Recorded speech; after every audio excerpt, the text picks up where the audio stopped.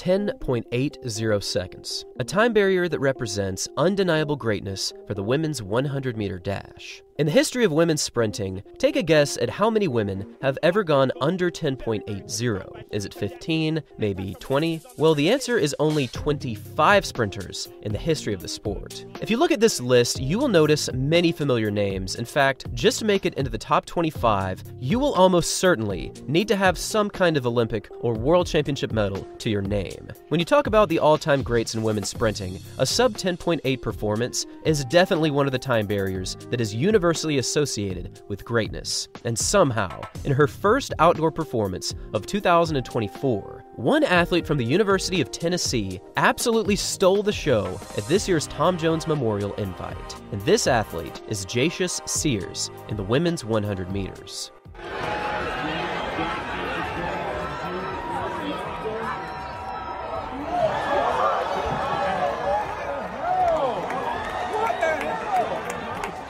Just when I thought that the NCAA could not get any more dramatic, this performance absolutely blew me away. With one of the more impressive starts that I have ever seen and one of the most dominant closes this season, Sears was pretty much gone from the gun, and nobody else in this particular 100 was even close. Now, in this collegiate race, she took the victory by more than 0.4 of a second, a literal light year when it comes to the 100 meters. And as great as many of the other performances were in this year's Tom Jones Invite, such as Tamari Davis in the women's 100, and also Abby Steiner, again showcasing her closing speed, this 100-meter race from Jacious Sears was widely agreed upon as the greatest performance on this day. In addition to being the second fastest NCAA 100 athlete of all time on the women's side, now only falling behind Sha'Carri Richardson's 10.75 from 2019, this time also would have tied her for the bronze medal in last year's World Championship Finals, placing her to the 100th of a second next to the pocket rocket herself, Shelly-Ann Fraser-Pryce from Jamaica.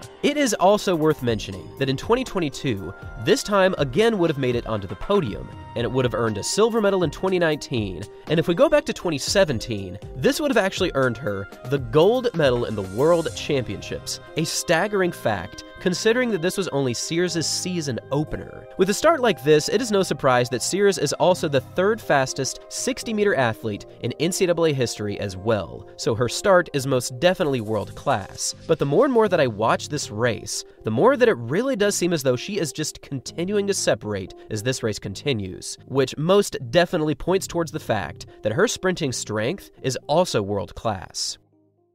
This is a dangerous combination of sprinting abilities because typically when an athlete has a strong start, they might not necessarily have a strong finish, but putting both together is very scary if you're any athlete competing against Jacious Sears. This race was not just special because it places her in the top 25 all-time on the women's side, but it's special for another reason, and that's because in the history of the women's 100, a total of 126 individual performances have taken place where an athlete has broken 10.80.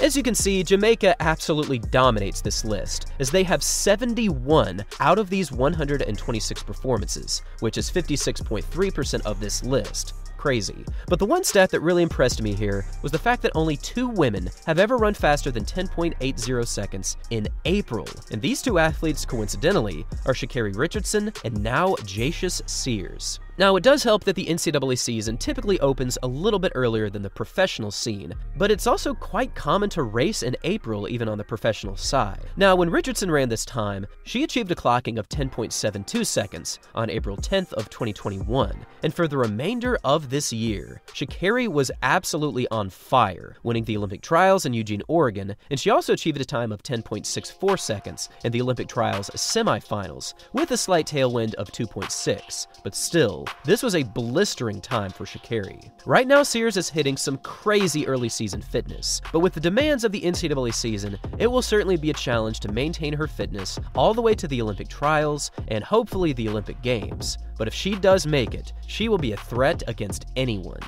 This performance puts Sears into a very strong position as one of the prime athletes to beat in the women's 100, and if she can simply improve by 0.03 seconds, she will officially have the NCAA record to her name. And now I would love to hear from all of you on this athlete.